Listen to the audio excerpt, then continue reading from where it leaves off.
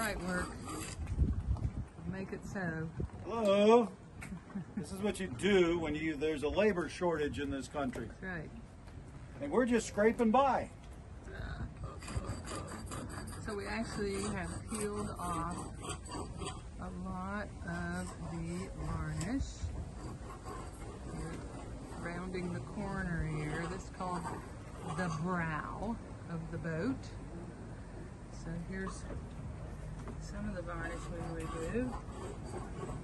So we're going to work our way around this brow to the front.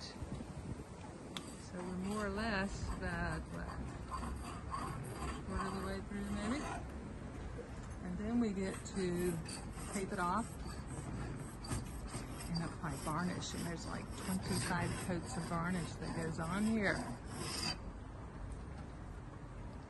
And here's our neighbor who pulled in a couple days ago. This is a Grand Banks Classic.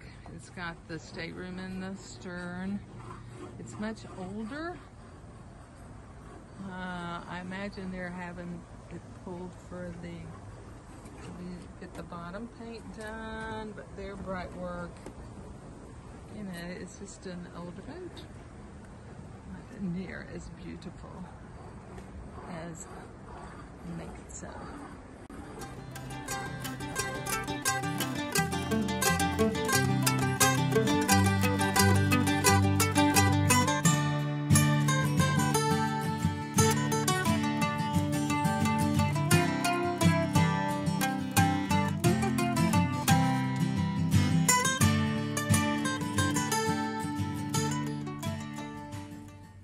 Hello? Come in. Anybody there? So this just went in a couple of minutes ago. It's our brand new screen door. And we'll be there in just a second. It went in really painlessly. It's really nice addition, we think. So we are in the middle of a little bit of work here. And if you see, we got our brand new TV. It's not hooked up yet.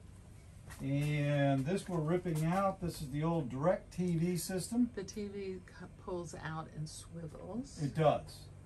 But this is our direct TV system. We're getting rid of that. This is the bill that we're making payments on. We've still got our cabinet work to do. You look up here. So what the original design is, this was the door down here. So I had them cut that out to make doors up here so we can create storage room. And we're also reconfiguring the screens and reconfiguring some of the electronics. That also comes from down below. And we got a lot of new cool stuff going on up above. But anyway, so this is the current status of we put a new filter in so we can now use our ice maker. Oh, here's the ice maker. Oops. Ice maker. Ice maker, no ice. It's soon to have ice. Yay! I can't imagine having a boat without an ice maker. That's right.